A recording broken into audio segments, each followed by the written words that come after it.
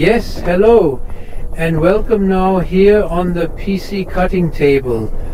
I'm already about a kilometer behind the starting point of RS-Lennep station, where I started with the train. Have you seen a bit of this in the opening video?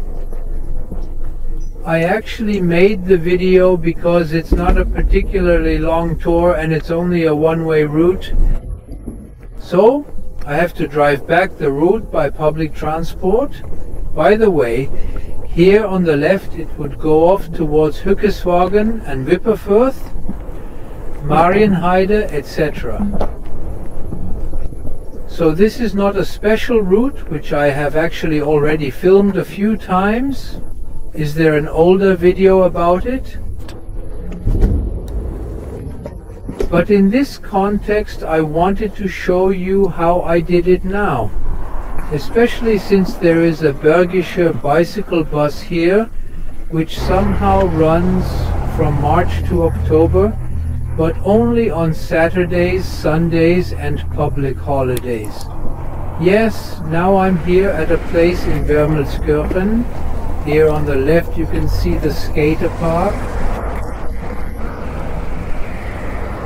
And here ahead, halfway to the left, you can see is the supermarket Lidl. And I would like to tell you a little something special, because I think that's my personal opinion. I think it's a shame what those responsible in Wermelskirchen have done. Because basically from here,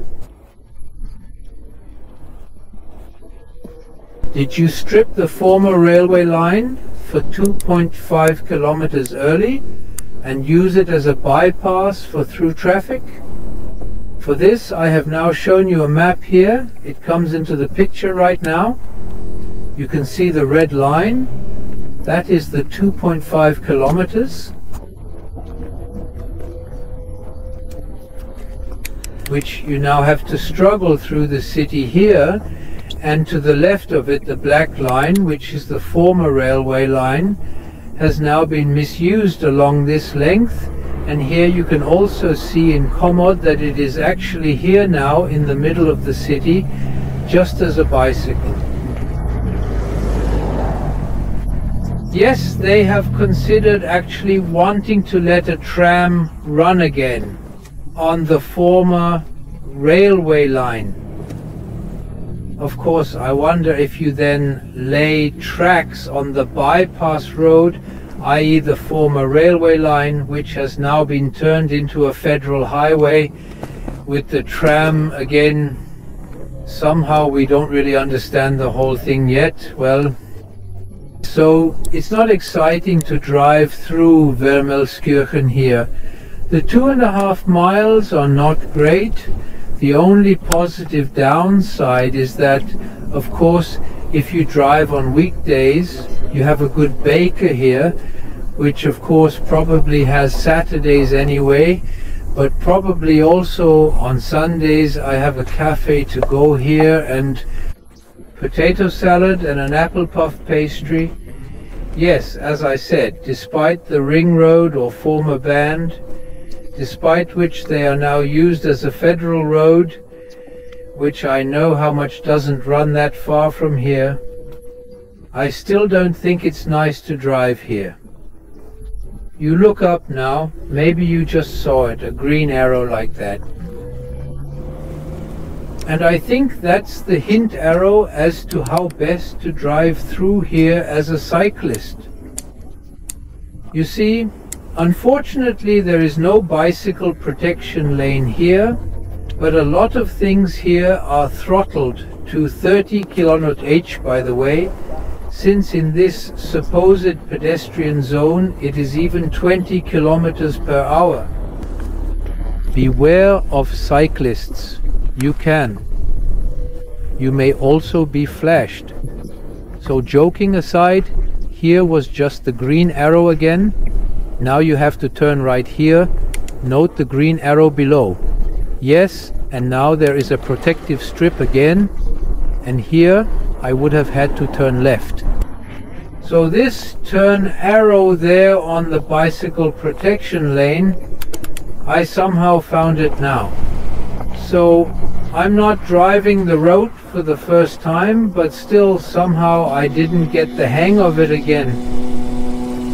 Well, the turn lane there is so conspicuous. Well, I don't know. I think it could be done a little better. Yes, regarding the... To make the route usable, again as a tram route, you see it's quite wide here. I think it was once 2-lane, so whoever is planning this is to keep the route suitable for bicycles and the tram line to the right or left of it. By the way, here's a ramp that I'm pretty poopy in good German. You'll find it on the left. Do you see where the trees are? It was probably originally the railway line, which ran lower, and there was probably a bridge on the left. You can see it goes up and down here. I always ask myself why they don't keep it at the bottom of the route for passing cyclists, as it would be here too. That the cut in the terrain was here to the right of that of the present route. I think that would be good somehow, but okay, you don't know why. Whatever the reasons, maybe the old bridge was too narrow. Bridges are always expensive and have to be maintained. Although here the road is probably wider now than the bridge before. But for the cyclists, especially those who are now, I say, on organic bikes, this is not very nice. Why not make a tunnel like here in these places? It is certainly very cost effective to realize. Yes, now here on the left, the A1, my short view towards Cologne, and now the Burscheider train station comes here. The former train station was made outside our restaurant, and there is now a construction site here. Unfortunately, you have to go around in Burscheid. I think it's pretty big crap, because I feel like this construction site is already there. So at least a year, if I'm a year and a half, then at least you can do it here as a cyclist. Pass here again and you see Burscheider Grill. Yes, what did I get? Not currywurst fries, but at least a bowl of fries, because I had the potato salad in the bakery, which is very, very delicious, by the way. I can only warmly recommend. Yes, and right next door to the grill, Burscheider Grill, you can have a look at the cyclists or former railway line. Now on to this one that was made suitable for bicycles. So, as I said earlier, with these ramps that were made, the original route could have been maintained to the right or left of Ebben. Now here again, such a stupid ramp on the left is actually the terrain cut where you already are. You can guess that there used to be a bridge here and the train passed underneath. So if you want to make a tram line there, then it's going to be a pretty expensive story, dear people. Then you have to. I don't know if the tram will go up and down at the back again. By the way, there was a hinged sign here on the right with reference to some gastro. Your look left into some local street. Here already left the sign, town sign, Leverkusen. And yes, as I said, with the realization of this tram, so space would be, of course, but then the tram.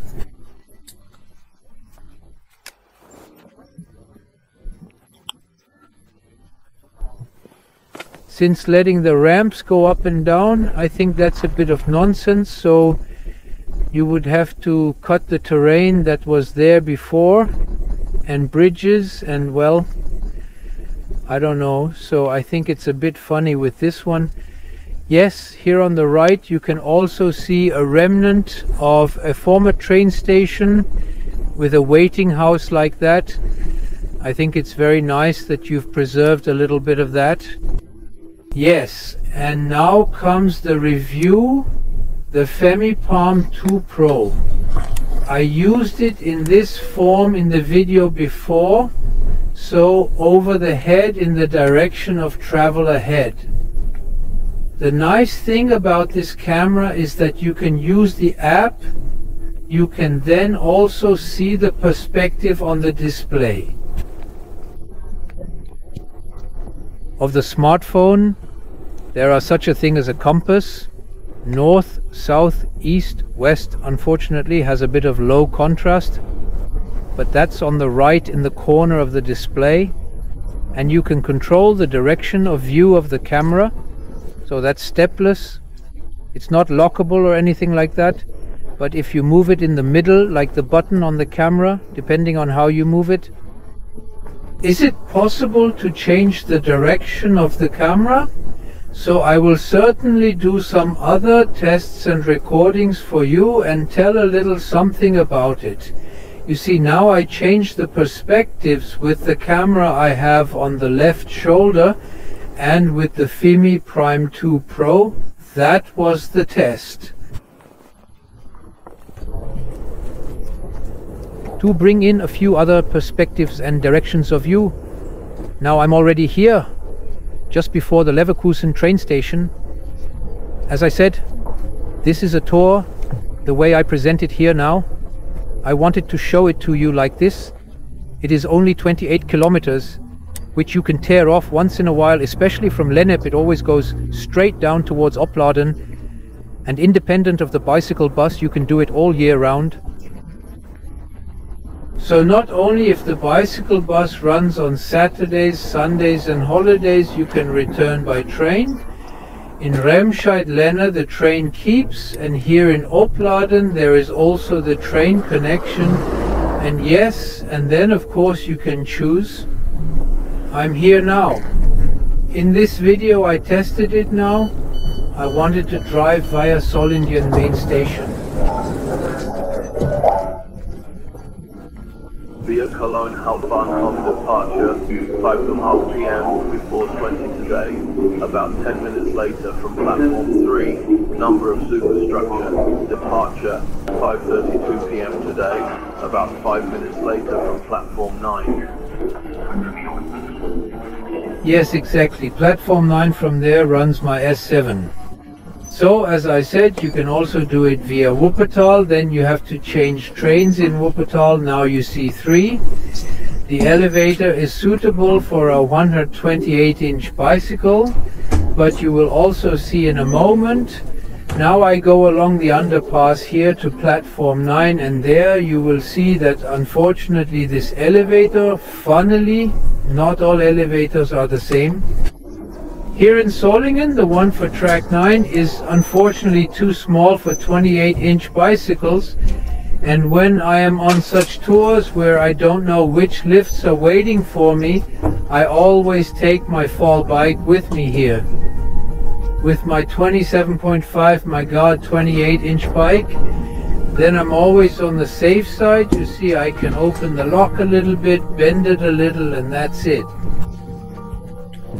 So here I am at the end of the video. I will now get on the S7 here, which unfortunately was again 10 over 10 minutes late, and then drive back to RS-Lennep. I thank you for watching. I would be very happy about a thumbs up, and of course a subscription. Subscriptions cost nothing. Wave, take care, and bye.